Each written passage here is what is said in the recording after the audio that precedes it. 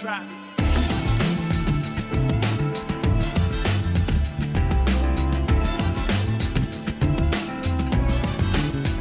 Welcome to Be Real, the Maryland Real Estate Podcast. I'm Brad Cox with Investor Group of Long & Foster, and I'm joined, as always, by... Michael Becker. Oh, I thought you were going to say my name. Sorry for the pause. It was a pregnant pause, but I thought you were going to introduce me, Brad. It's Michael Becker's here, Pacific Mortgage. Great to be with you. It's great to be with you, Michael. That was pretty funny. All right, well, I got a question for you. Okay, At the top, right before we jump into the rundown, I want to ask you a question. Okay. Because I've been asked this question by several people, and nobody I've talked to can seem to figure it out. Mm-hmm. In our theme song. Right, at the beginning of our podcast. Right? So there's a little horns, some nice horns in the beginning, and then there's a guy who says something, and then the beat drops. So the question is, what is he saying That's at a that tough point? One. I don't know. I do know that he says it. The song's name is Crank It, correct? The song's name is Crank It, right. And he says it, and there's a K at the end of the first word, but it isn't Crank It. Does not sound like Crank It at all. But I don't know if it's a K. And it's not a bad word? No, definitely not a bad word. I don't know what it is. It is confusing. It's kind of like back to the, when we were kids, we would buy an album. Oh, yeah. An album. Oh, yeah. And pray there might be liner notes inside with one song's lyrics in it. Kids these days have no idea how lucky they are to see lyrics of a song that they can learn pretty easily. Even us. How many songs did you get the words wrong? Oh, my gosh. I was talking to you earlier about how about Rocket? It's the worst, right? There's a line. Burning whatever. I don't know what the hell Burning out the fuse up here alone. Right. But nobody knew what that line was. It was just, or Stevie Nicks. What was the? She tended to mumble. She's got a great raspy voice. Yeah, there was like a Saturday Night Live skit that was like, Stevie Nicks, what the hell is she saying? That's pretty funny. So we'll try and figure that out. And if any of our listeners, that would be great if they knew what he says. If anybody knows what that word is. What are we going to give them if they get it right or figure it out? 50 million? No. I don't know. That's a great question. Maybe we'll have to give them some kind of gift certificate or treat them to a drink or something to eat. You know what I think we'll do? The restaurant we're going to spotlight this week, we're going to give them a $50 gift certificate if they can come up with the name, with the word. Fair enough. Great. I love that. All right. So the rundown, right? Yes. That's what happened last week, correct? Yes, it is. So I should start with the mortgage rates and activity. Yes, absolutely. Okay, great. Mortgage applications slowed down last week, but that was totally on a seasonally adjusted basis. But if you're constantly adjusting things for seasonality, you should probably report those. Anyway, our mortgage application decreased 9% on a seasonally adjusted basis during the week that ended January 27. Did increase 6% on non-seasonally adjusted. I guess that was probably one of the weeks that wasn't or was heavily seasonally adjusted. Anyway, the refinance index dropped 7% from the previous week. It was 80% lower than the same week a year ago. Last week we said it was 77%.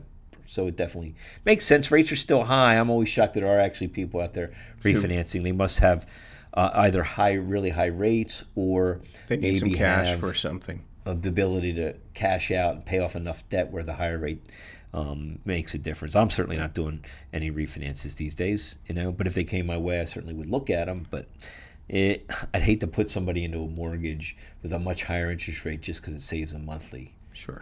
There are other ways to get around that. As far as mortgage rates are concerned, you remember I had my prediction at the end of the rundown last week. I said they would be flat. My concern, with a caveat. With a caveat, my concern was a couple things I can't control is the Fed meeting and the Friday's jobs report. But which was we'll get into that in a second. I want to report what mortgage bankers, MBA Mortgage Bankers Association said, and I'm going to use them week after week again, Brad. And folks, and then a report comes out on Wednesday, so it's a Wednesday to Wednesday. I recorded this the Saturday after that. So those big things, both those items came out Wednesday afternoon and Friday morning, so they were after this report. But on a week-over-week basis, the rate, according to average contract interest rate for 30-year fixed, conventional, dipped to 6.19% from 6.2%. They have points paid decrease from 0.65 from 0.69. So if you were to average it, it's pretty much as flat as you possibly can. It's about as flat as you can get. Again, my prediction was right. Yes. And again, I think it's time to explain the caveat that I mentioned last week. Right. First, I wanted the Fed. Oh, yeah. Was a big deal on Wednesday. Whatever they say, I mean, I think it was baked into the cake they were raising rates 0.25%. Right. But what issue was what their statement said, and even bigger, Jay Powell, the chairman of the Federal Reserve, has a press conference at the end of the meeting, and he takes questions, and he also comments on markets and such. And initially, when they came out, rates got worse, but as the afternoon wore on and as his press conference was going on, rates rallied and rallied an extreme amount. Right. A couple things he said that made that rally happen. Fed Chairman Powell said inflation data over the past 3 months should welcome reduction in the pace of increases, but he did say we'll need substantially more. He expects inflation to continue to move up in housing and then eventually go down. So markets are forward thinking. So he said he expects it's going up. And I think he's talking about rent. Owner's equivalent rent is a big aspect of the inflation rate. Right. And signed leases are showing a drop or no longer increases or flat or even going down a little bit. That's not showing up in that data yet, but eventually will. I think that's why he mentioned that. He also said this is a very big thing. We can now say for the first time that the disinflationary process has begun. Disinflation is a drop in the inflation rate, and that's what we're looking for. You don't go from high inflation to no inflation overnight. Right. It's a process, and that process has started according to Fed, and I think that was a big reason we saw a rally in rates on Wednesday and into Thursday. We also use a website called Mortgage News Daily. I pay for a service that gives me access to real-time data on mortgage-backed securities, so I know exactly what's going on with rates minute to minute. Right. At the end of Thursday, this is different than the Mortgage Bankers Association, I want to say, but it is a pretty accurate average rate out there. Mm-hmm.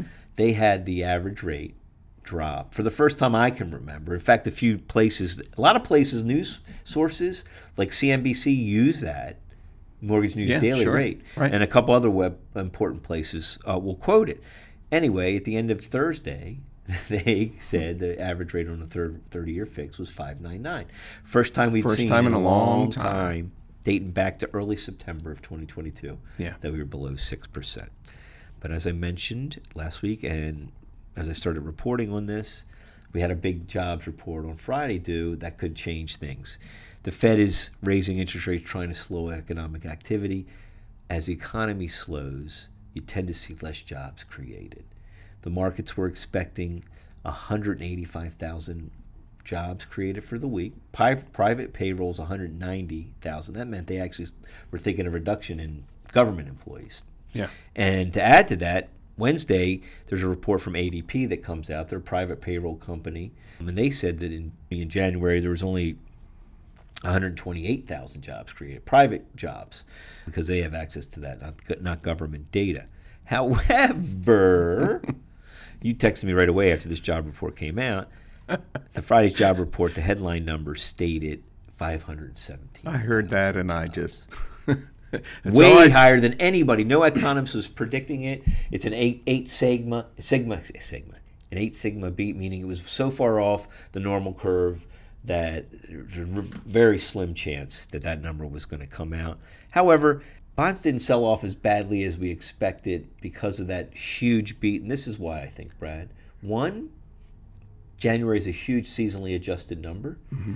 And I was just looking it up, and it said the non-adjusted number, if they did not do a seasonal adjustment, would have showed 2.5 million job losses, which is normal. There's big job losses in January because of the holidays. A lot of people get jobs and they get laid off after the holidays are over. Right. But I will say this, that the January seasonal adjustment of 3 million jobs was the largest ever.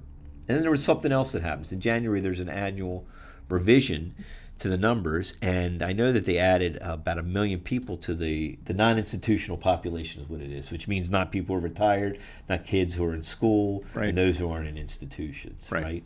And it went up about 1 million people, so it kind of makes it hard to compare from month to month. So between those two things, that might be what's adding to the gains. The reason I bring this up is not to spark conspiracy theories, Brad. It's to mention that the mortgage rates did go up, but it could have been a lot worse. Had that been, if markets thought that was a real number and that employment was accelerating, they would immediately think Federal Reserve has a lot of work to do, and we're going to be looking at a lot more rate hikes coming our way, and because markets right now are thinking the Fed is slowed to 25 basis point rate hike. Right. Might have one or two more. Then they're going to stand pat, and then sometime later this year, early next year, start cutting rates, and that's what's getting factored into the long-term mortgage rates, I think. Right. So we'll see. So it wasn't as bad, although Mortgage News Daily, the place I mentioned that said 5.99, by the end of Friday they said 6.19%, which is bigger than I saw.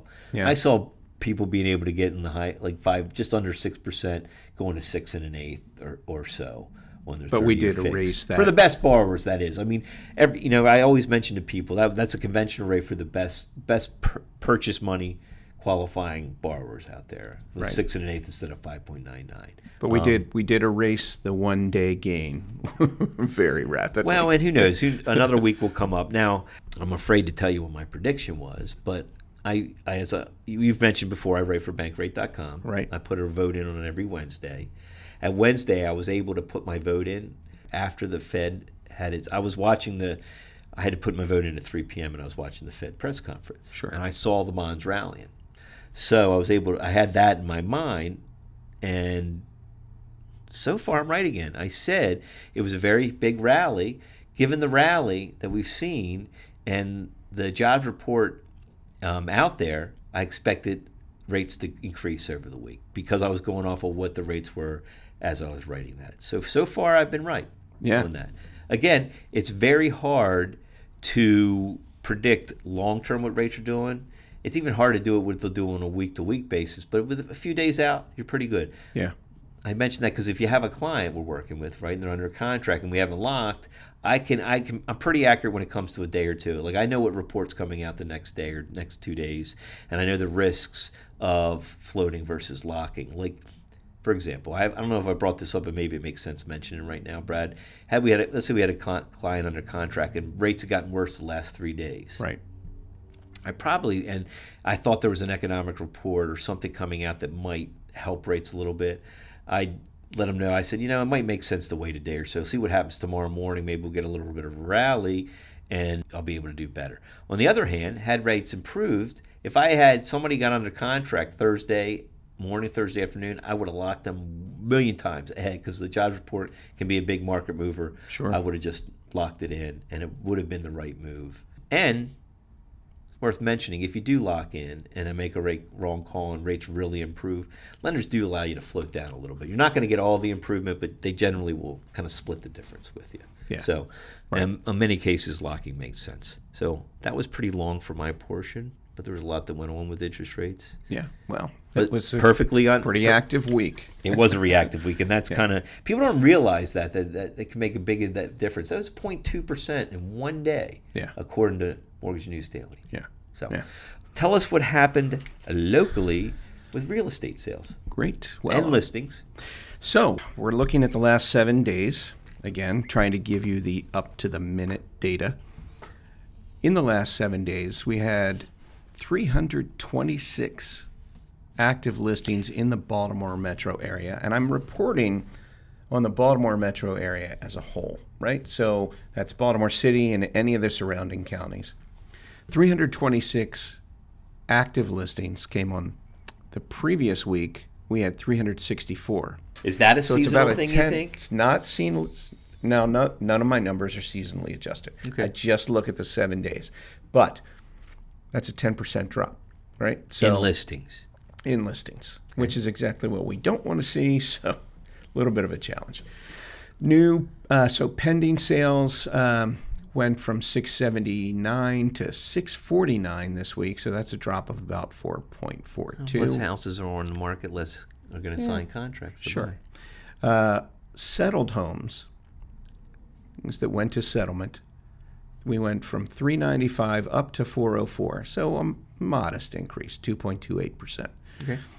Days on the market, trending downward a little bit. So for a while, we were seeing days trending up. This is not a huge reversal, but we went from 39 to about 36 average days on the market, from 21 to 19 on the median. Okay. So here's what's interesting, though. So I mentioned that we had a very small change, 2.28% increase in the number of settled properties, right? What do you think happened to volume, Michael? Now, what's volume? Is it Volume, units or dollar total amount? sales volume, dollar amount. Okay. I'm guessing, well, it went up, but just a little bit. So you might think that because the Right. percentage of the increase in settled properties was only Right. 2.28. Right. Right. 58.56%. Pretty big. Say that again. 58.56%. Increase in now, total dollar amount sold. total dollar amount sold. Now that's something skewing the data. that's a couple multi-million-dollar Annapolis, Shady Side, Makes sense. different homes in those areas. We had one that was 7, another one that was 4, one that was two or so that were 4 million, several that were over a million, 1.5, 1.8. So that's a huge skew in the volume and not really necessarily indicative of the general market movement. But I thought that number was a little interesting. So what do you think that means to people out there? That my numbers kind of showed a pullback in applications. So there's different things. My application is typically when somebody comes to they either have a property in mind or an application we consider when somebody's looking to be pre-approved. Right. Kind of a leading indicator. Yeah, and non-seasonally adjusted went up, but seasonally adjusted went down. But I would say overall in January, a little bit of increased activity, and I think that's rate-driven. Rates have improved a little bit, and it's gotten people off the sidelines. Yep. When rates were over 7%, people were probably going to say, let's wait and see if they come down. Now that they've come down, I think some active buyers, people out there who are looking to buy, might be entering the market. So Again, we're going to certainly need some supply. Hopefully that comes in springtime. That's what we're hoping. Well, let me ask you this about this. This is off the topic, but given that it's now, we're recording this on a Saturday in February, first Saturday in February, I've noticed in previous years that the spring buying season seems to start earlier and earlier every year. I mean, it might be in full swing by the end of this month. Could be. Yeah. Yeah, absolutely. All right, so just a couple more numbers for you. Concessions, that's the seller concession or seller help offered, right? For years, for the last 2 years, we weren't getting anything. Mm-hmm. For a couple of weeks now, we've seen pretty decent amount of seller help. But it's gone from 55 to 45 in this week down to 41%. But still a healthy amount. It could be skewed by like some big properties that were sold. Because, didn't again, have it's harder and harder to help. get that seller help from those, those HGTV properties. Right. Yeah. And the multi-million-dollar sales typically didn't have any seller help on those. So, You might get seller help in the end on a home inspection, but they don't go in that way. Right. The average concessions, though, ticked up a bit. We were at 7,800 last week, and we're at 8,400 this week, so about 7.5% increase there. And the average list to sold, we've been seeing kind of mid-90s, and when it ticked up a bit to 97.95. Yeah, that might be skewed by those top properties. The top proproperties. Yeah, I think sense. you're right. So anyway, so that's our... Nothing big changing there. The only thing that's been significant, I think, is a reduction in listings, which hopefully will turn around because we certainly need more listings. How much supply is out there month-wise? Still low. Still below a month? Incredibly low. It's not quite below a month, but it's still ticking around that 1 month. Yeah, that's what I thought it was around. Yeah. We'd like to see it get to 2 or 3 months, and that would be like crazy amount love of inventory. Right. And a balanced market is 6 months of supply. Well, for a long time before we got into the pandemic, we were seeing 3.5 to 4.5 months of supply for quite a long time. That was about our 5-year average. I saw a chart about the number of homes listed for sale, and the all-time high was 2008. But I wonder, inventories to sales, how many months they had in 2000, because nobody was buying then. Right. And 2008, and at the end, and so many houses, I think that was the beginning of the pandemic, and people were just trying to sell houses to get out of them, right? So, yeah. Well, that's it for the rundown. We're going to move into the scoop and talk a little bit about home buying. But a great way to lead into that is an interesting article I got from Brad, of all people, from the National Association of Realtors. I'm glad you pulled it out, though. Well, it's kind of cool. I didn't know this. Young adults moved home, but now they're moving out. It makes sense during the pandemic. The share of those 25 to 34 living at home with family expanded to 17.8%. It was the highest share recorded since 1960. Just to give you some reference, between 1960 and 1980, it was running around 10%. 10%. There was a low in 1980 of, I think, 8.1% or something incredibly low. But that has now dropped down as of end of 2022 to 15.6. Means people are moving out. And I would say a lot of them that are moving out might be looking to buy a home. Living with mom and dad helped you do a few things. Save some money. Save some money. Maybe pay down those student loan debts, even if they were deferred. If you're thinking they were going to have to pay them back, maybe use that savings to pay that down so you didn't have to deal with it. Yep. So we'll talk about home buying process when we come back to the scoop. Sounds great. Try it.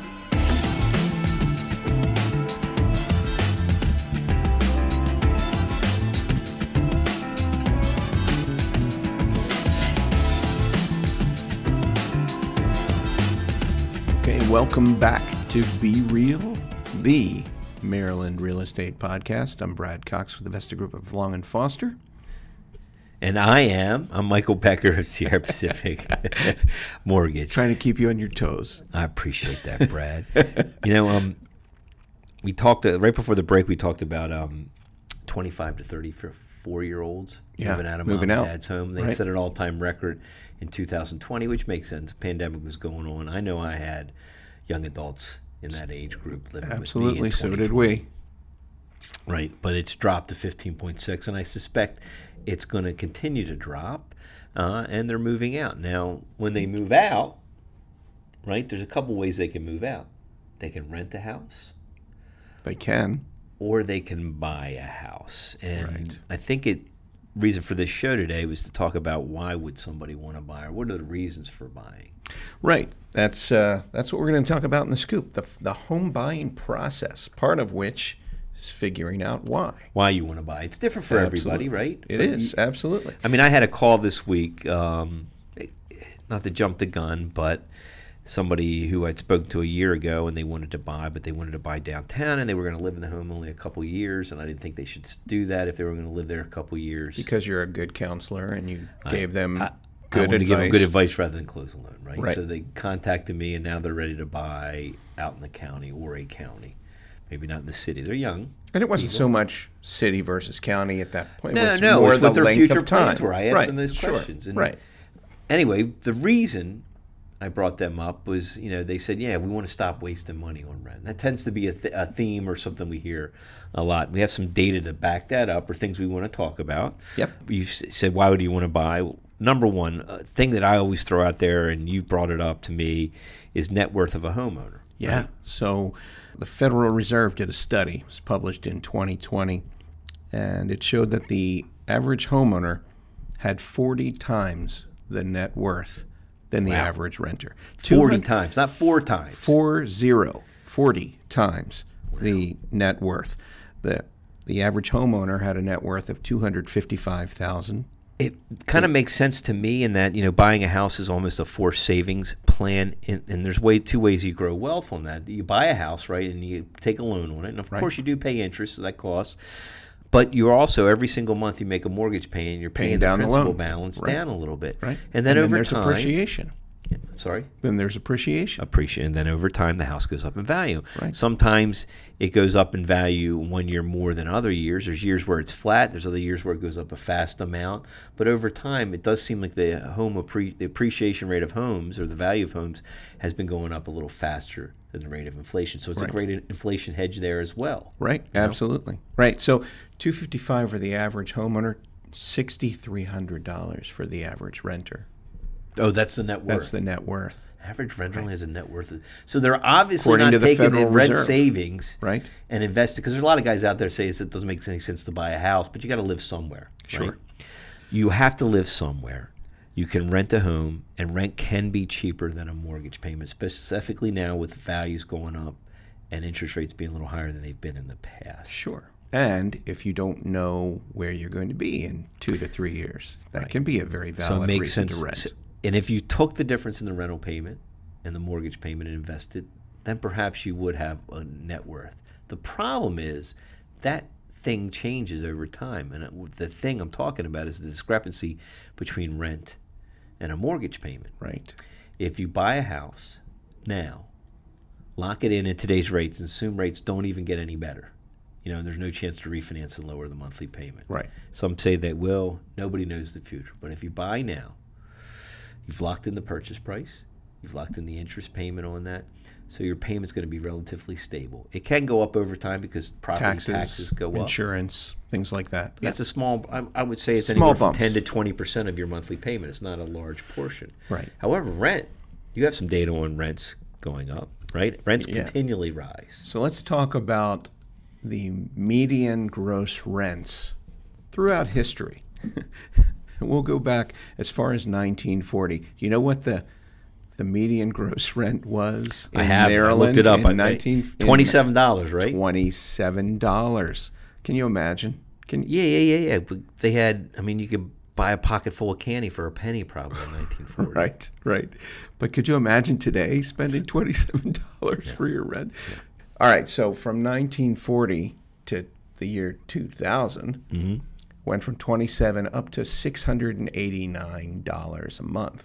Okay. And then if you look at between 2017 and 2021, the U.S. Census put that at their median gross rent went to $1,485. Okay. $1,485. So even if you adjust that for inflation, I think it bears out that the rents are increasing a little faster than the rate of inflation. Significantly faster, right? Yeah. If you look at the statistics, it's about 3.3% per year over the past several years. Rents are increasing faster than the average or overall rate of inflation. Right. So it's the point taking. is, so what that means is, I'm sorry to cut you off, my friend. Go ahead. It just occurred to me. It means that rent payments are taking a larger and larger portion of your household income. Absolutely. I read something recently I saw it was over 40% of household income, where in the past it used to be about 25% of household income. It's a big impact. So rents continually go up, and they're going to keep going up, and they're going to go up and up and up and never stop. You buy a home. You lock in your housing payment. Can I give you some data that I thought was very similar? The reason I looked up this data, let me backtrack and say I looked it up because there's those who will make an argument. It's very expensive to buy a home, and it is more expensive than it was a year ago. Sure. We've seen an increase in the median sales price. Without a doubt. A very large, maybe 20% or so. Well, it depends on where you are in the country, but right here in Maryland it was more like 9%. But and still. We've also seen a large increase in the interest rate. It's gone from something in the 3s to almost over 7% now, back in the low 6s, I would say, overall. So that leads to a major increase in the mortgage payment over just a year. There was a similar time in history when this happened. In 1980, from 79, we saw rates go up, and there was also a big increase in the value of homes. So you'll laugh at this because these are absolute numbers, not adjusted for inflation. Right. Okay. In 1979, the median sales price of a home was $50,800. Oh, yeah. In 1980, it was $61,400. That's a big jump. Yeah. Let me see here. Here we go. As a percentage. Yep. So the monthly payment. This is according to this is from UPI. This is a story dated January 5th, 1981. Okay. So I found it. You can find archives out there, and I found this. Great. Its 5th annual inflation survey, the state's largest title insurance, reported that monthly payments went from $449 in 1979 to $599. That's a 33% increase in 1 year. Huge increase in 1 year. Something we're seeing just like what we've seen now, right? But for those people who were brave enough to buy in 1980 and have a $599 mortgage payment, which is probably paid off by now. Well, that's a good point. And I would hazard to get that house that if you follow median prices, right? So the median price is just shy of $400,000 now. Right. It was $60,000. So now your house is paid off, and you have this, and all you have to pay. But if you've been paying rent all those years, somebody who was, let's say, 25 years old in 1980 is now, so it's 42 years, 43 years, 67, 68, right? Retired. Yeah. And they're going to struggle on their fixed income to pay the median rent. They own the house, they just have to pay that upkeep, property taxes, and insurance. Right. And they have that asset that they can pass on to future generations. Or if they wanted, it was a single family home and they want to downsize, maybe they look at selling that house and getting something smaller, pay cash for it, and it becomes more affordable. We even have cash to live on. Well, it's an asset. That's the point, right? So you've locked in your housing payment, and you've had an asset that's appreciated in value over the years.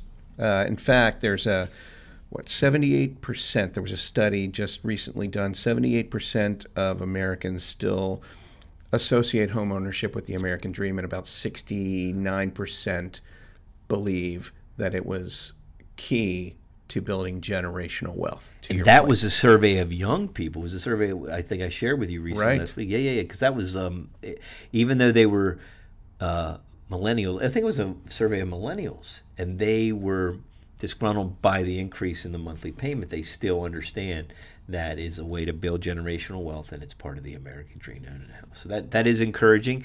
Right. Again, there's people out there who think renting is the way to go, that owning a house, you're sunk by it. There's maintenance and upkeep. You're better off renting and investing the difference between rent and income in the market. If you can do that. But I respectfully disagree. There's several stats you've quoted. The net worth of a homeowner versus a renter jumps out at us. The number I just shared for the median monthly mortgage payment, the big jump from 79 to 80, and compare that to now. The fact that rents are going up. They went up drastically in 2021. They actually might pull back here a little bit, of late, but they're going to soon resume their upward trend. Yes. Yeah, absolutely. So you've looked at that as a young person or an old person or anybody who's never too late to buy a home. We always tend to talk, millennials get all the attention, don't they? But anybody who listens to this, if they're thinking of buying a home, you've decided that it's time to buy a home. What should they be thinking about? I mean, in terms. Well, there's a lot of things, right? So when you're trying to determine if you're ready to buy, financial readiness is probably one of the biggest factors, right? And we talked about in our last podcast, in our podcast about, well, I don't remember which one it was in. Doesn't matter. There's so many now. Now that we're up to episode 4. You're going to have to write down what you're in, reference them so people can go back. I'm going to have to. You're right. Absolutely. But as we mentioned in episode 2. Right. But what we talked about was there are a number of things, financial readiness, that go into financial readiness, right? It's your ability to pay your earnest money deposit. That's typically 1% to 2% of the purchase price of the home, showing that you're serious. Okay, your EMD, earnest money deposit. Earnest money deposit, right? Yep. Then there's once you get under contract, there's your inspections. Typically, that can range anywhere from about $500 up to about $2,000 or so, depending on the home and whether it's on well and septic or has a chimney or any of those other things, right? So that's another check you'll write. Then there's the appraisal.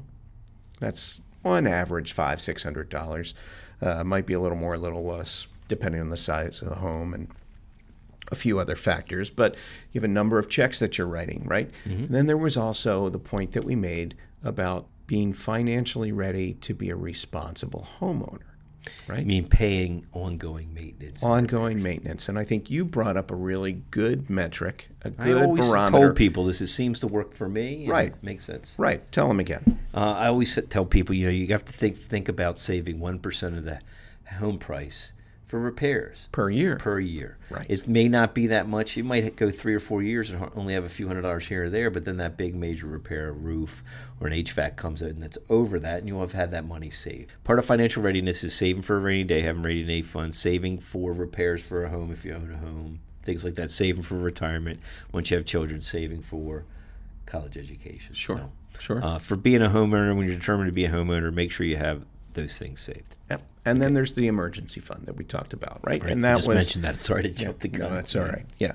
Right. So the emergency fund, right, having about 6 months in reserve, right? In case something happens. You never know when you lose. Now, the Federal Reserve, we talked about this earlier, is raising interest rates. People are predicting a recession. When recession happens, job cuts happen. The labor market's incredibly strong. Right.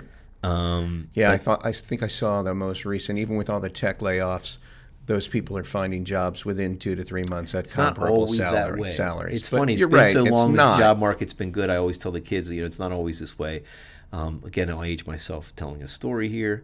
1982, Sir Walter Raleigh restaurant was opening up at Hunt Valley Mall. It was a mall. Yeah. They had 300 jobs available.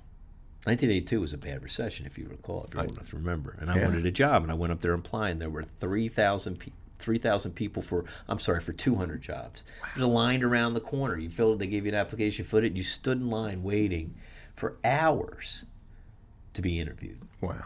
It hadn't been like that in a long, well, it probably wouldn't be like that now with technology and all, but A lot of young people forget that Labor can market's get not bad, as- jobs can be yeah, hard to come by, and having that rainy day fund is a great way to ride out any kind of hardship. Absolutely. So. Right. Although you could always become an influencer. Some of it.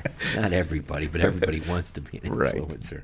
Anyway. all Beyond right. that, so you mentioned all the things you're going to have to outlay out of pocket, but I think it bears mentioning how much of a down payment and closing costs they might have to have. Oh, yeah. Sure. Yeah. And we talked about that in our. And a lot of, there are a lot of programs out there for 3.5%, 5%. If you have somewhere between 3 and 5% saved for down payment, closing costs tend to run 3 to 5% of the sales price. Yep. You can get help from the seller for that, but if you Now you can. it depends on the market. I can remember years ago, not too long ago, like 5 or 6 years ago, when you could get a home for $250,000, and somebody called me and they had $10,000 saved. I said, well, I think that's something we're going to work with. We're going to have to get seller help for you to help cover the closing costs, or bump your rate a little bit, give you a lender credit to help pay some closing costs, or a combination thereof. Right.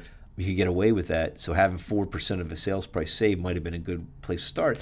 If you're at that level and you have these other things ready to go, we can have that conversation and see if it's possible to move forward. You might have to save a little bit more and wait, because it's harder to get seller concessions these days than it was in the past. But Right. that's a great start. If you have, what would you say? I'm sitting here thinking about it. And I would say if you have 4 to 6% of the sales price of the homes you're looking at saved, you're probably ready to start. Get real close to get started. Sure. You probably should have everything else checked out in the meantime, Right. which we'll get to in a later segment. Absolutely. Right. All right. So after that, let's say you're financially ready. Right. So then there's also Another question you right. asked. So I started to say, and then you rightfully added some of the other costs that I say rudely interrupted, but No, thank you. absolutely. You were right on point. But you have to be relatively confident that you're going to be in that home for a decent amount of time. And it used to be that we would say 3 to 5 years. That time's gone up a little bit now. Why do you think it's gone up? Well, I have an idea. It's a number of factors. In general, the cost of a purchase of a home has increased, right? Or selling a home, yeah. Or selling a home. So there's that.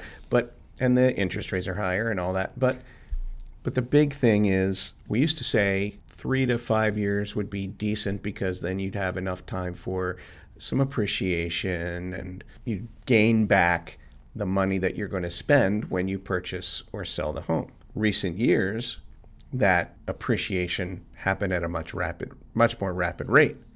Now we're back in a little bit slower appreciation period. I couldn't agree more. That's exactly what I was thinking. There's two aspects to why the time in the home should be maybe a little longer than it was, say, a year or so ago. Right. The appreciation of homes is slowed, so you're not going to get as much appreciation. Right. And the second factor is the paying down of the loan over time.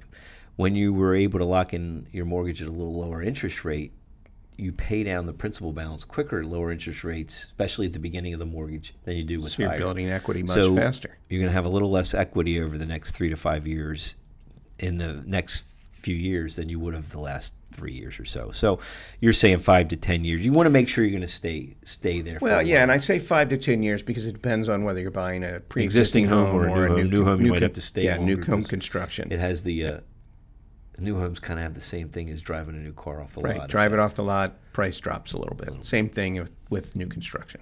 Gotcha. Right, so there's a difference between what you want and what you need, right? And so one of the things that we talk to our buyers about quite extensively when they're considering buying a home is, what are your wants and what are your needs, right? And let's distinguish between the two of those, because there's no perfect home, right? When we're shopping for homes, when you're excited about buying your first home, you have this idea that you're going to find this perfect home and the light bulb's going to go off and you're going to have this aha moment. And every once in a while that might happen, but most often you're going to compromise on some things. And so understanding what you need versus what you want is a really important exercise to go through. And that's all part of that determining, are you really ready to buy? And it can depend upon what stage in life you are, if you have children, if you don't have children. Say a school district or a specific school district can be a need as opposed to a want. Right, can be. No, that's also somewhat of a risk at times Yeah, I because agree. school districts can be They change. They can change, absolutely. It's somebody who was recently who was determined to move because of the school district as he got older into high schools, and then it changed in his favor. He decided to stay put. You just never know. You never know. So you can get redistricted. So that's a good point though. A lot of people buy for school districts, right? So there's some first steps that you'll take, right? All right, so you've determined you're financially ready. You're pretty sure you're going to stay in the house for a long period, 5 to 10 years for it to make sense. And you've determined, all right, these are my wants, and this is what I definitely need. All right, after that, great. What's the next step? After that, you got to figure out who you're going to work with. And that involves figuring out who your realtor is. Okay. Yeah. Now, you can buy a home on your own. Happens all the time, right? There's a small percentage of the buying public that purchases a home. And it can be for situations like, oh, you're a neighbor and your neighbor's going to sell their house and they want to sell it to you, or it's your aunt or your uncle or whoever it is. I could see it, non-arm's length transaction, right? Where the people, person selling the home, maybe not getting a realtor to avoid it. Maybe he's willing to share some of the savings with you, right? Not having to pay the realtor's commission on doing that. But I can't imagine going into an arm's length transaction and buying a home myself. Absolutely. Well, there's too much that can go wrong. So there's a number of factors I think that go into choosing a realtor. And NAR, they put out their generational trends report. I think I've mentioned them before, that specific report before. Mm-hmm. The number one valued trait from any age group was honesty, right? So if you don't get the feeling that the person that you're talking to is being honest with you, it's time to walk away. Agreed. The other thing that you want to look for is experience. Now, I think there's a big difference between someone who has a decent amount of experience and then there's large groups that have a ton of experience selling lots of different homes. They may have a huge sales volume. That doesn't necessarily mean that that particular person that you're going to work with has that experience. Okay. So you want to look for someone who has the experience to guide you through this process. You want a relatively decent amount of production, but you don't necessarily have to have someone who is, the top producer in the state, because you're probably not going to get a lot of their time if they're that's top the producer point, in the right? state. You may not have the time, right? So look for somebody who's experienced. Yeah, I would agree with this. I mean, experience matters when buying a house. Probably most people's biggest single purchase in their lifetime. You learn things by doing it. And I wouldn't say every day, but I'm always amazed at something new that comes up through my business of helping somebody buy a home. And you as a realtor has to have the same thing. And knowing every transaction, you learn something new. We do a postmortem after every transaction and decide, hey, what went well? And then we look at, all right, what do we need to maybe take a look at? This didn't go as well as anticipated, or this person asked us this question, but they should never have to ask that question. So maybe we need to tell them about it before we think they're going to ask it. So, right, like I said, having experience matters. Going through many situations, you can answer their questions prior to them. A lot of times when you're doing a good job is when you're answering somebody's questions prior to them asking it. So yeah. Yep. So, and that kind of leads into your next point, which is that you want to look for somebody who has kind of the heart of an educator, right? I find very often I've worked with buyers or sellers who have maybe worked with other realtors in the past, and the comment that I get regularly from so many people is, we had no idea what we were signing the first time we did this. Just sign here. Right, just sign here. Just sign this. Initial here. And that's a problem because people, to your point, Michael, it's the biggest transaction they're going to probably make in their lifetime. Believe me, when I send out a loan estimate, it's a pretty large package of documents. And I focus on the numbers, but I always say, hey, as you're going through these, if you have any questions, please feel free to reach out to me and ask. But with the Maryland contract, you're legally binding yourself to that particular deal, and you need to understand what's in that contract. And so one of the things that we do, just by practice, every time we work with a buyer, we go over the contract in full before they ever write an offer, right? We just have a conversation and we tell them, roll up your sleeves. We're going to be here a little while, but we want you to be educated. We want you to understand what's in this contract because you need to protect yourself. So look for an educator. The other one that's hugely important and is the number one critique, if you look on the National Association of Realtors site, the number one critique is communication. Okay. Realtors who don't return calls. And so you want to look for someone who's a good communicator, who answers your calls, responds to you, or communicates proactively. Again, I think we mentioned earlier, if you have to ask a question too often, maybe that realtor is not anticipating your needs, and that's why you're asking so many questions. So, believe me, I've had as a lender had questions that I think should be asked of me that should have been asked to the realtor. Sure, I'll absolutely. do my best answer, but it's not my expertise, and I'll even let them know that. Yep.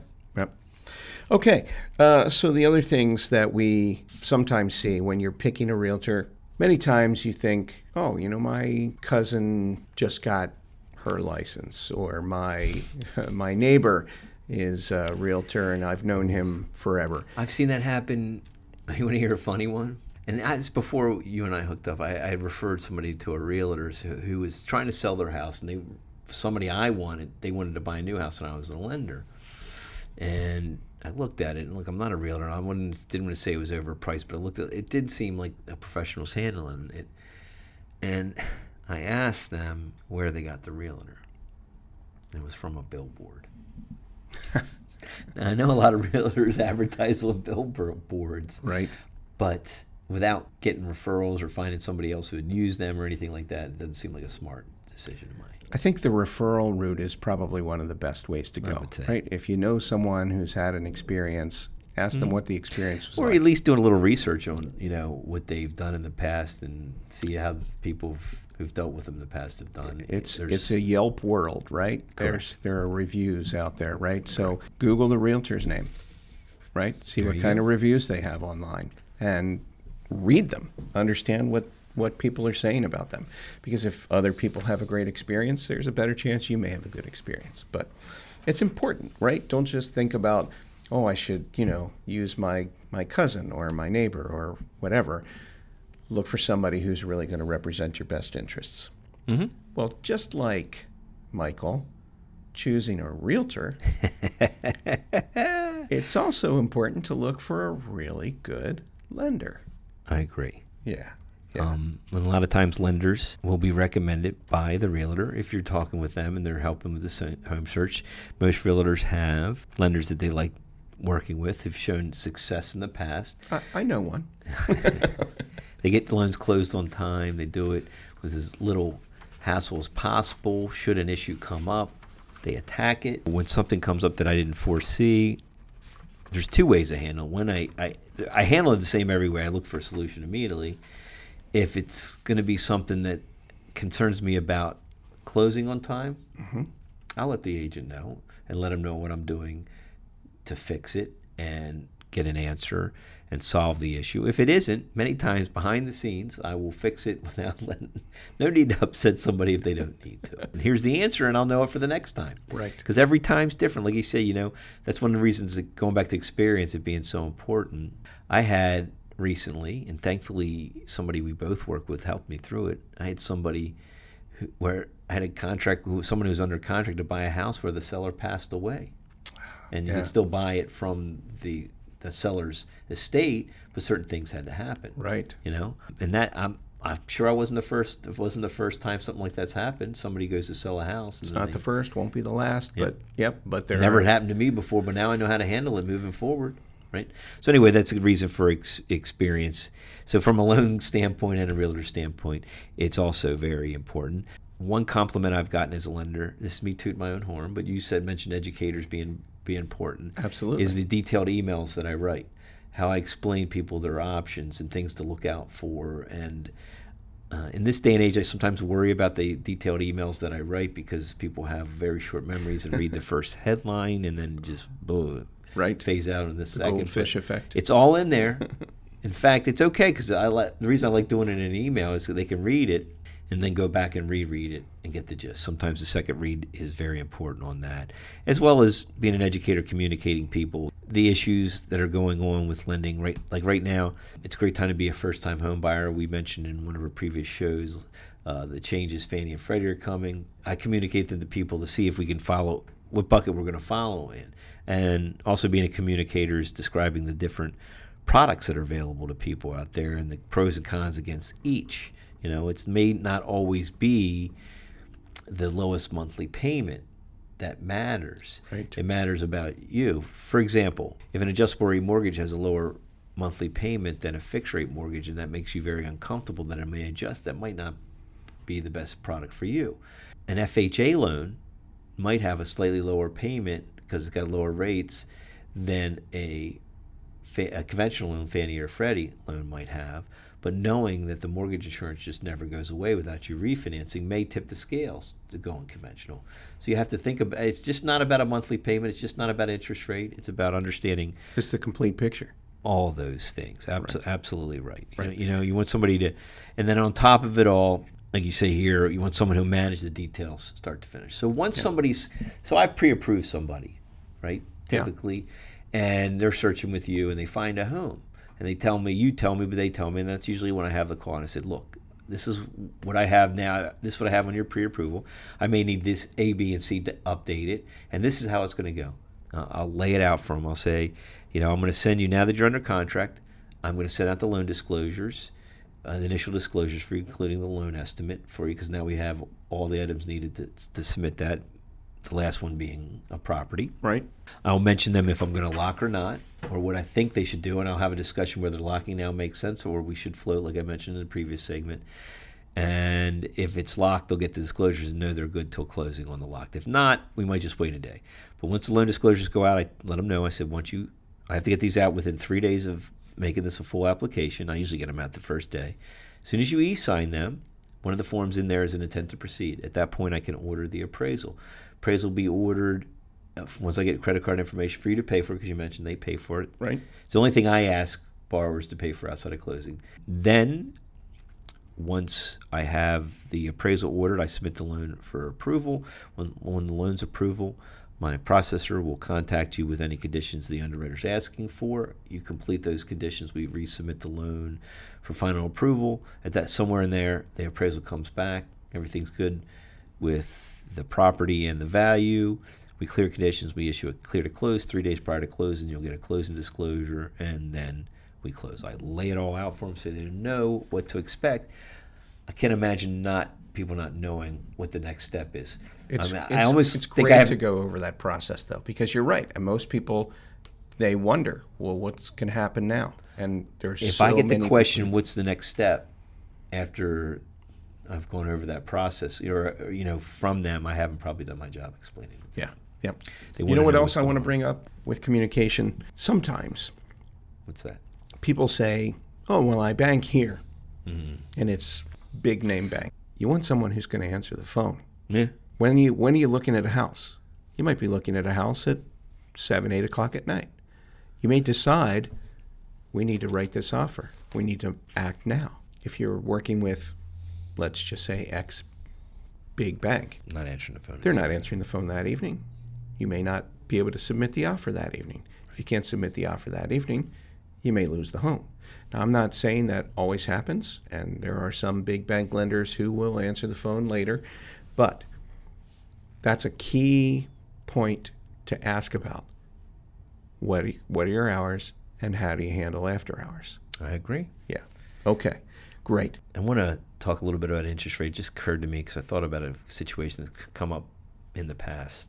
Advertising interest rates and deciding on a lender based solely on the interest rate. Yeah. I recently had somebody who wanted to use a big box lender, one of the biggest lenders out there, who spends a ton on commercials and stadiums. I'm not going to say their name. Most people can guess it. Right.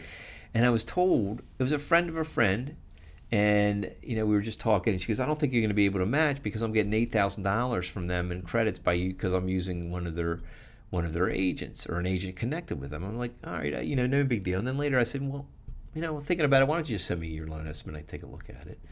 Bottom line is they were getting $8,000, but they were charging them $9,000 in points to get that $8,000, and so it was a net cost of $1,000, and the rate was 0.25% higher than the rate you I would could offer. So comparing apples to apples makes sense, meaning anybody can advertise a low rate, but if you're paying points on that, it may not be the best deal. And people get enticed by some of the things that the sensational headline, right? We're going to give you this much money, or we're going to have this teaser rate out there, and then they don't understand, and it's hard sometimes to make those apple-to-apple comparisons. So if you see a large discrepancy between the interest rate and the APR, there's a lot of points in there. APR being annual percentage rate, it basically calculates all. I don't like APR personally because there are a few things that can be, a few closing costs that go into the calculation that can be moved around to make it look better than an experience. But, as a way to look at it, if there's a big difference between the APR and the rate, then you're paying a lot of points, generally speaking. You should be on your loan disclosure somewhere. So don't always shop by interest rate. You need to be able to compare apples to apples. And if you are getting another offer, I'm 100%. I'm an honest guy here, and what I mean is I've had somebody said that they have an offer that I can't beat, and I'm like, okay, yeah, I can see what you're saying here, but just send it to me anyway. Right. And if it truly is something that's way better than I could offer, I would give you my blessing. Go ahead, wrap that up right away. Go with it. At least somebody's trustworthy has reviewed it, as opposed to somebody who's just trying to pull one over on you. Absolutely. All right, so we've talked about selecting a realtor. We've talked about selecting a lender. Then it's just about starting your search plan, creating a plan, right? When you're going someplace where you don't know where it is, what do? You enter the address into Google Maps or Waze or Apple Maps or whatever you use, right? And you get directions, right? You get an optimal path, how to get there, right? And it may actually take you through some places you may not have may not have thought you were going to go through, but it's the quickest way to get there, right? Well, same thing here.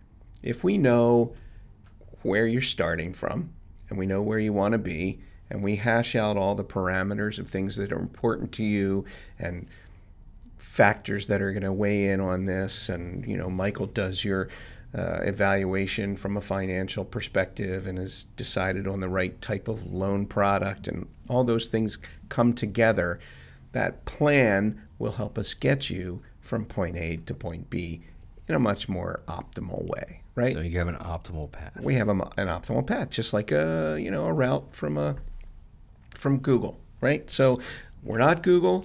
Or Waze, trust Waze. Or Waze, right? Yeah. Well, Google owns Waze. Oh, okay. Great.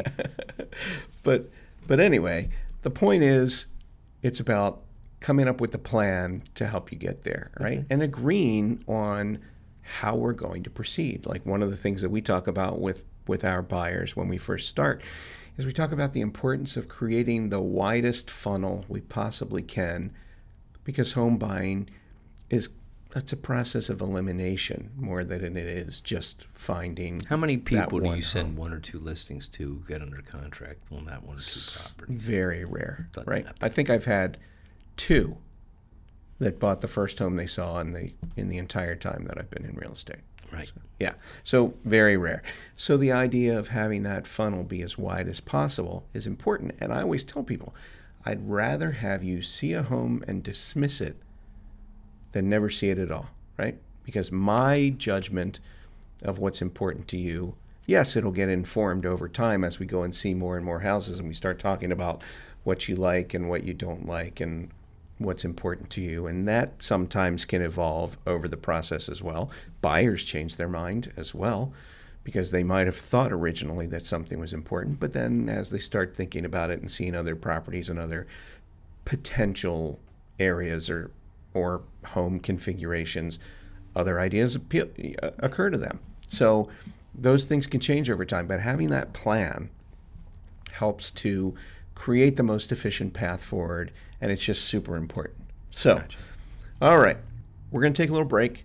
Okay. When we come back, yes, we're going to pick up with, we've talked about the plan, we're going to talk about launching a search. All right. Sounds great. Try it.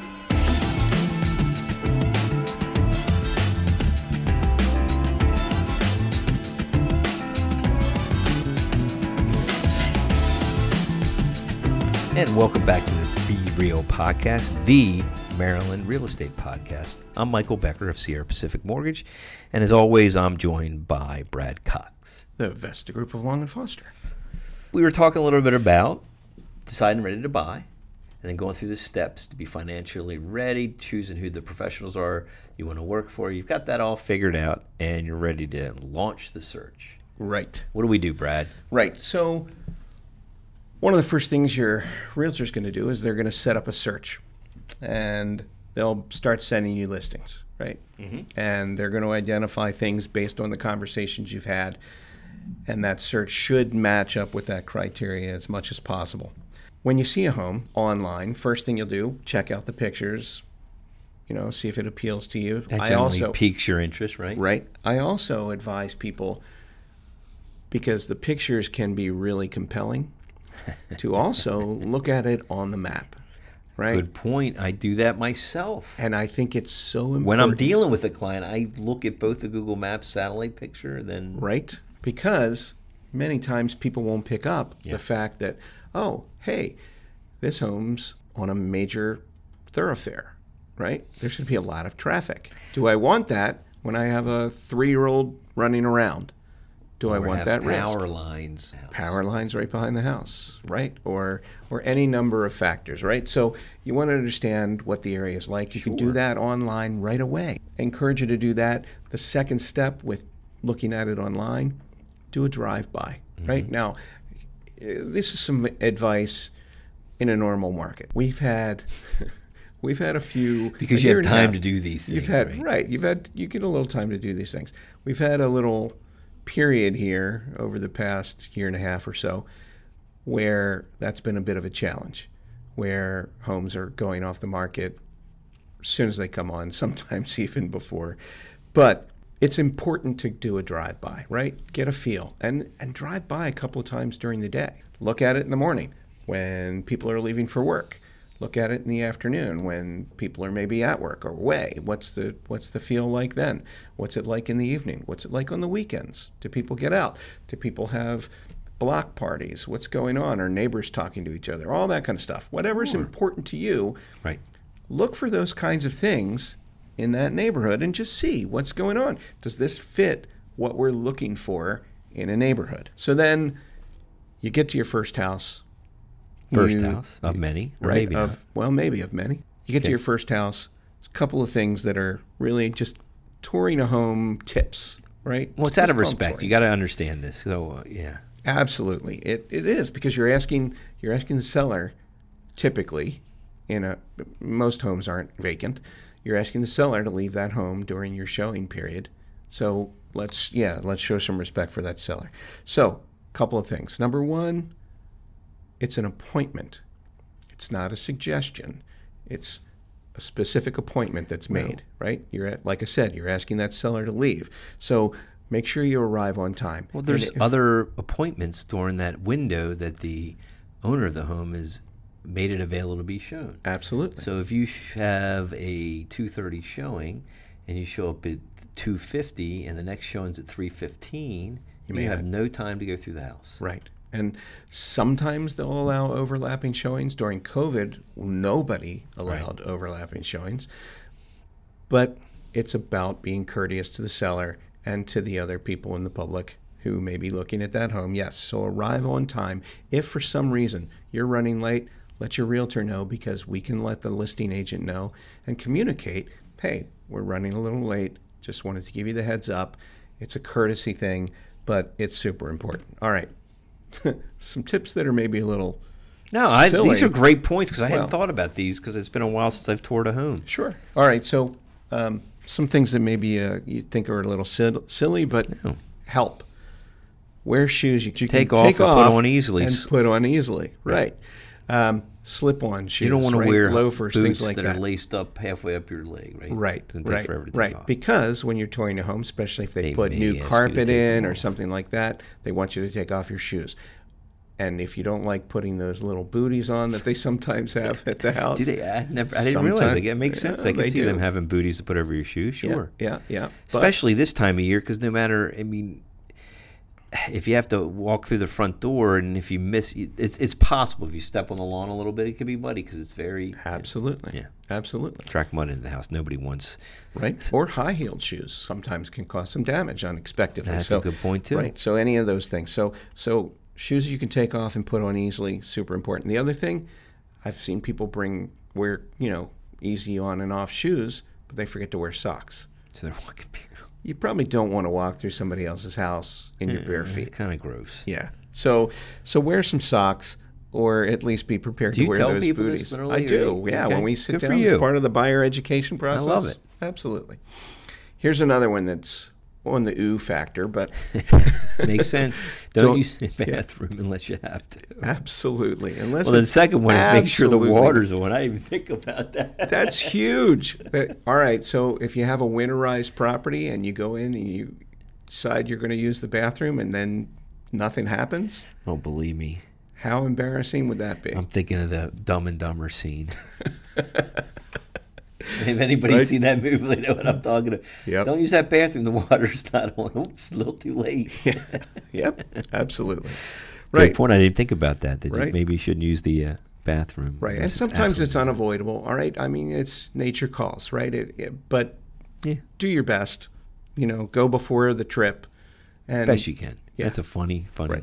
That's Right. good for humor's sake. Well, All right. And the other thing that's important when you're touring the home, it's great to dream, right? You can walk through with your vision of what this house could be, and that's wonderful, especially when you get really excited about it. And it's a lot of fun then to walk through the house. But also, you want to look at some of the hard facts, right? You're not a home inspector, and neither is your realtor, usually, unless you have a home inspector who's also a licensed realtor. But usually they're different people. But we've all seen enough of these homes that we know the big things that we want to look for. What's the roof look like? You may not know the age just from looking at it, but does it look like they're missing shingles, or any of that kind of issue? You want to look at the age of any of the mechanicals. So your HVAC system, heating and cooling, right? Your water heater, any of those things. They're expensive to replace, and so you want to get an idea of how much life is going to be left on them. How do you look at those or determine? Great question. So sometimes the HVAC unit or the water heater may have a manufacture date stamped on the outside. Okay. So it may be there. If it's not there, we have a nifty little trick up our sleeve for looking up the age of those systems by the year, by their serial number. Okay. Right? So Cool. just as a little hint for you, if you're looking at a Carrier HVAC system, for instance, if you see 4 digits and then a letter and then other digits after that, typically those first two digits are the week, and the second 2 digits are the year of manufacture. Kind of like an expiration date on. It's very similar. Yeah, right. Yeah. Expired. Used before, right? Expired. Right. But check. I hear you. That's. Right? I didn't know that. I'm learning something here. This is great. Well, check the ages of those things. The age of the appliances as well. Those are important. The next one is very important because Right. not only if you looking for this, but an appraiser will look for this. Absolutely. And that's signs of any water penetration, right?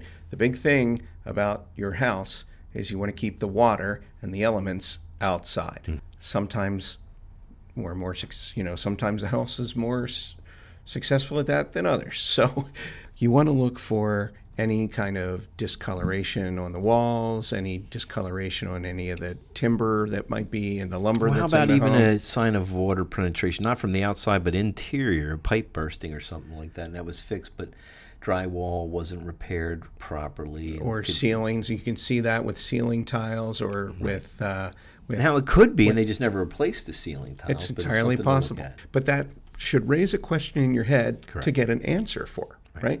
So that was a potential issue at one time. Is it still ongoing or not? And ask the seller. The seller should disclose if there's any current issue. So They have to. I mean, they can't sell a home with a latent defect. Yeah. Well, Most often they have to. There are some times when the seller is exempt from disclosure, like if it's an estate sale or a bank-owned property or something like that. Well, certainly, and you know that if you've risk never going lived in that. Right.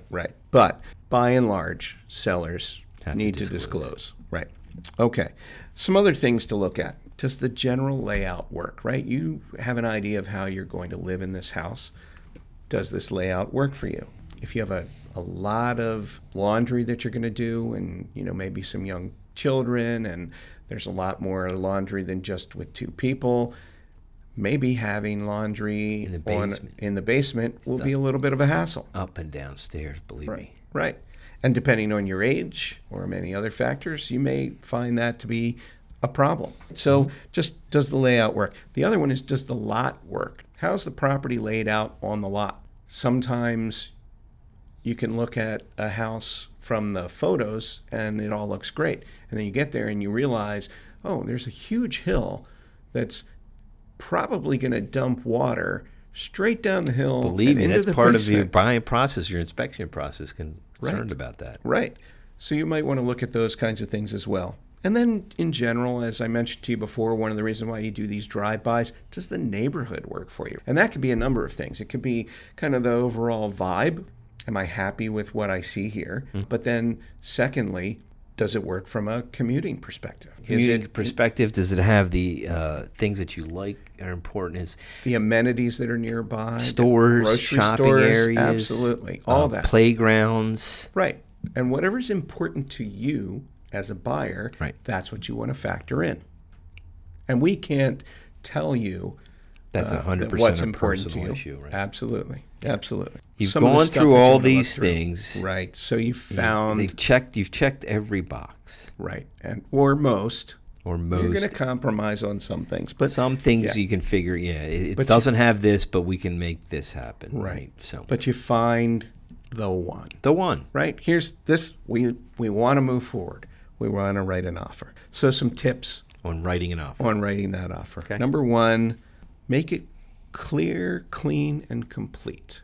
I can't tell you how many times as a listing agent I have received offers where there's all sorts of scratch outs, where they've scanned the page and the page is crooked and you can't see some of the text and therefore it's not valid. I've seen contracts come my way like that. It's ridiculous.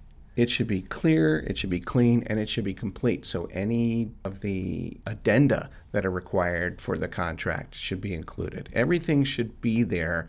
If you're missing anything that's important, that can be a problem. You'll get a number of different disclosures. You'll have seller disclosures about the condition of the property, whether it's in an HOA or a condo association, whether there's any condition issues with the property. Then you'll also have things like the local municipality disclosures, Baltimore County, Harford County. They all have standard disclosures that go in. So if any of these things are missing, that may not be a complete offer. You want it clear, clean, and complete because when you're presenting that offer, it's kind of like a job interview, right? You don't go to a job interview. Well, maybe nowadays some people go to job interviews in shorts and flip-flops, but that's not the image that you want to present to a seller. You want to put your best foot forward. And so making that offer clear and clean and complete is super important. Makes sense. You also want to look for ways to make it stand out. Okay, how do you do that? So one of the first things that you look at is, what does the seller want? What does the seller need? And sometimes that's communicated right in the comments of the listing, and the listing agent said, oh, the seller needs a rent back, which means that they will sell you the property, you purchase the property, you own the property, but they need to occupy the property for X number of days. Okay. And you can do that up to 60 days without having a formal lease. It's a license for them to live in the home beyond settlement for a given number of days. So beyond that, it's worth mentioning too, if it's longer than that, the 60-day rent back from a lending standpoint, then it becomes an investment property as opposed to a primary residence. So it's very important. Absolutely. Super important. Understand that going in. Yep, absolutely. But there may be other things that are important to the seller. The settlement date, if you're flexible as a buyer, sometimes, say it's a family living in the home and they have a lot of small kids and they want to stick around, until the end of the school year. Well, if you have that flexibility to give them that long, great.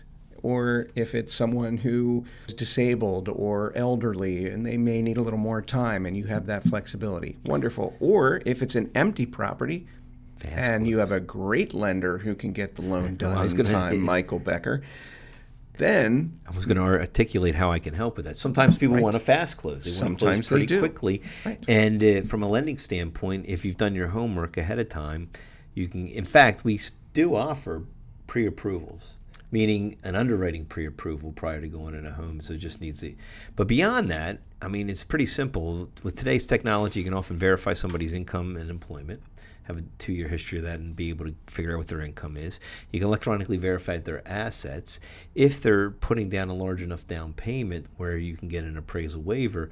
If I have an appraisal waiver and verified income and assets at this point, the only thing I will need is title work to close the loan, and at that point you can close. You can find out from the title company how fast it'll be in, and you can close. Now, the fastest you can close from signing the loan estimate to close is 7 business days, but after, title needs usually typically a little bit more than that. So usually we're not held up by that. Yeah. Right.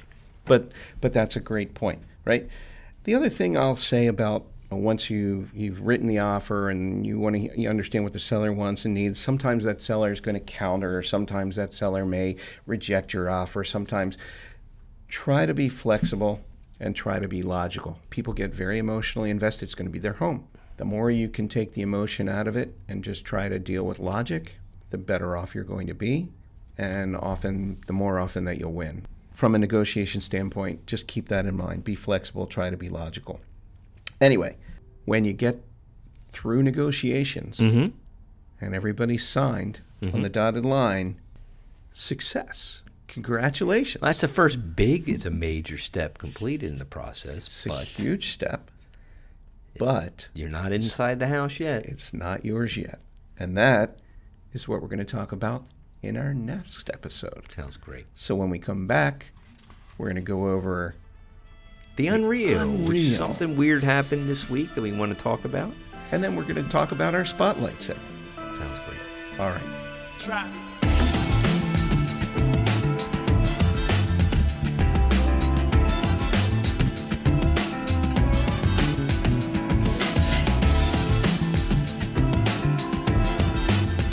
Welcome back to the Be Real Podcast, the Maryland Real Estate Podcast. I'm Michael Becker of Sierra Pacific Mortgage. And I'm Brad Cox with the Vesta Group of Long and Foster. So this little segment's the unreal. Probably won't go very long, but since we're talking about home buying and we actually closed on a joint client's home, I thought maybe it meant something came up that I thought was worth mentioning. When you buy a home, you become part of a mailing list. A mailing list that is desired by a lot of people out there. Some people are legitimate businesses, others are scammers. Right. Someone who sells furniture, someone who sells window treatments, things like that. Anything a new homeowner might need that'd be a great mailing list to get as new homeowners. You're going to need them all eventually anyway. You're going to get tons of spam and tons of junk mail in the mail. Right. A lot of times, if you need any of that stuff, talk to your realtor first, because lots of times we have somebody who can help you. Brad, you know a guy. I know a guy. That's a great. Anytime you need something, Brad will say, "I know a guy." Yeah. So it's great.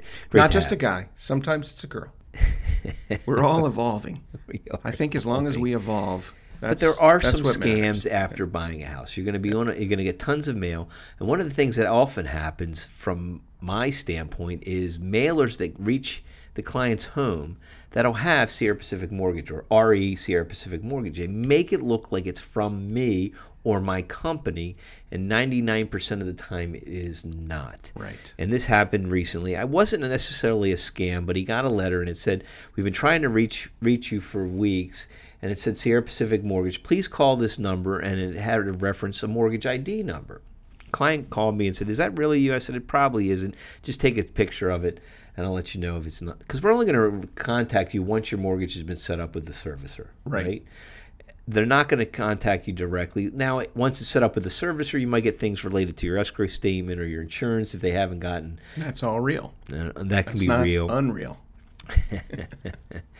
But one good thing when you work with me, if you have a question, you can always contact me, and I'll let you know whether it is real or unreal. But this instance, it wasn't from us. It made it look like it was from us. And I decided to call the toll-free number on it, and they asked to enter the mortgage ID, which I did, and it was a pre-recorded thing. It said, "Hey, Rocket Mortgage." It wasn't the guy didn't have a Rocket Mortgage. Rocket Mortgage holder, please call us at this number if you want to get insurance. Maybe they just pay off assume your that mortgage. most people are. Well, it was.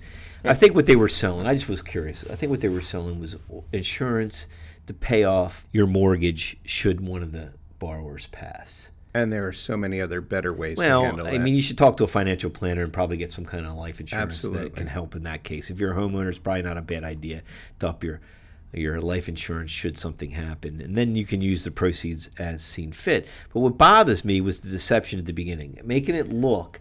Anybody who I wouldn't do business with anybody who tried to make it look like you're the mortgage company. And all they're trying to do is to get you on the phone and then sell you something. Right. And that'll happen more times than not only with insurance, but there'll be other things. Whether it would be down the road when it comes to refinance, they'll send a mailer out and make it look like us.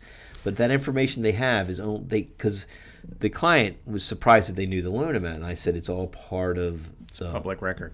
Public record, exactly. Now, you know what? We hadn't really planned on this before, but I want to talk about something that maybe looks like it comes from us, but maybe isn't. Sometimes when you're getting ready to close, you get an email. Yeah, you get an email, and it says, "Hey, we've changed you," and it looks like it comes from the title company. That is wire fraud. It happens a lot. Wire fraud. We'll save Absolutely. that. We mentioned it here, but we're going to save it for when we have a title expert on. Make a note that That's a great idea. Yeah, but that's But another beyond thing. that, there's Absolutely. other deed scams, right? And you know a little bit about that. So funny, right? So when you purchase your home, you're going to get a copy of the deed when you get your closing packet right at the settlement table. Your title company is going to have to record the official deed, and then when that is recorded by the state, then you get by your county, then you get that deed back. It's not a kind of a document that you need to put into a safe deposit box. It doesn't have any value. It's not that kind of document. But after you settle, a couple of weeks out, you're going to get an email or a letter from a company, and it's going to look like it comes from the state. And it's going to say, you need to get an official copy of your deed. Send us $95, and we'll send you this copy of this, an official copy of your deed.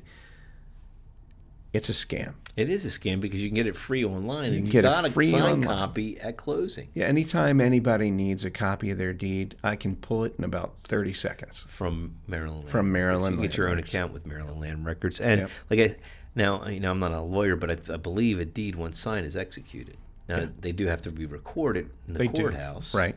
But that's a legal document once it's been signed by everyone. Yeah. Right? Yep. So Anyway. that's the There's unreal. lots of scams out there. When you close on a loan, you're gonna have to sift through the mail. If you have a question about it, call your realtor, your loan officer. Ask them, is this real or is this a scam? And they'll be able to help you out with that. And if they don't want to answer that question, your realtor or loan officer, you probably shouldn't have done business with them. Good point.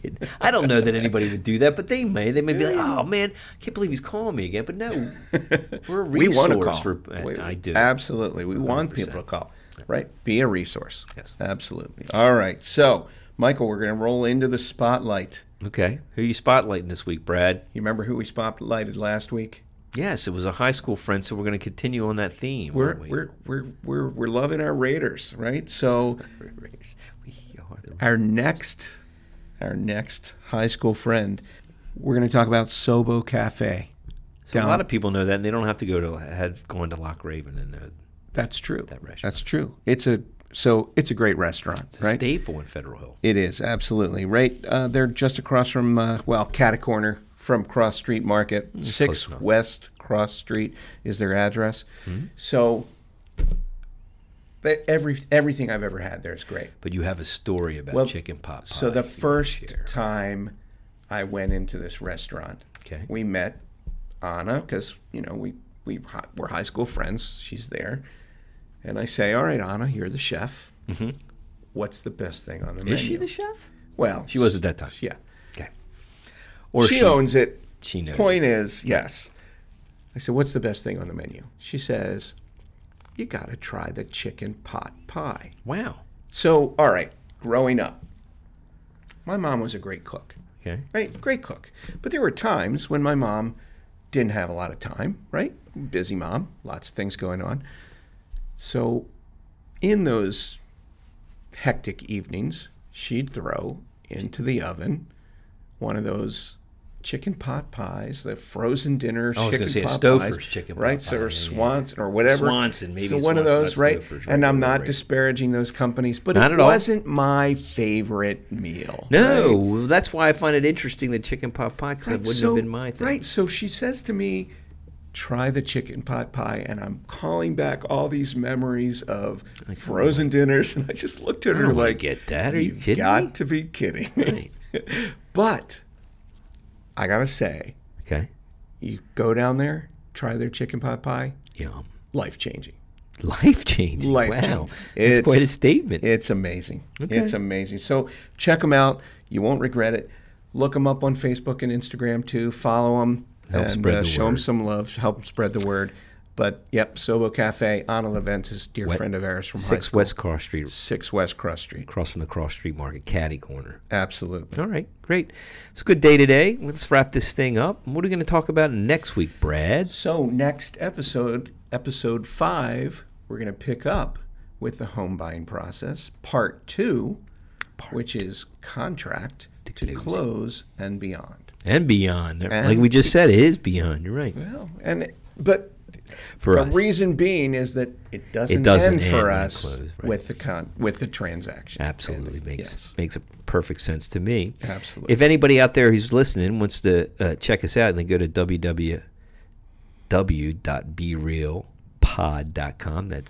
I'm just going to get rid of the 3 W's because everybody knows. Probably safe. BeRealPod.com, as in Be Real Podcast, BeRealPod.com. You can listen on the site. You can submit comments, feedback. You can ask us what you want to talk about. Let us know how we're doing. Be kind if you're going to give your comments.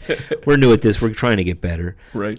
Every week, hopefully, we do get better. You can also listen to all the major podcast platforms. You can also find us on Google Podcasts, Audible, Spotify, and iHeartRadio. And Apple Podcasts. Podcasts. And several others, Stitcher now. And Cool. yeah. So Hey, Brad, if someone needs to reach you to talk about your real estate plans and go through those steps you mentioned earlier, how do they get in touch with you? yeah, thank you, Michael. They can reach me on my cell at 410-375-7550 or via email at brad@homesbyvesta.com. That's V as in Victor. brad@homesbyvesta.com. And what about you, Michael? Somebody needs to reach you to talk about the loan. How do they reach you? Cell phone's always a great way. You can call or text. If you sent me a text, say, hey, I was listening to your podcast, I would be thrilled by that. Absolutely. My cell number, my mobile number is 443-310-0012. Again, it's 443-310-0012. You can email me. You have to use my name, Michael.Becker, as in boy, Becker, at SPMC.com. Michael.Becker at SPMC.com. Thank you, Michael. You're very welcome. Great episode, as always. And thanks for everybody who's listening. Absolutely. And we'll be back to talk to you in the next episode of Be Real, the Maryland Real Estate Podcast. See ya. Trap.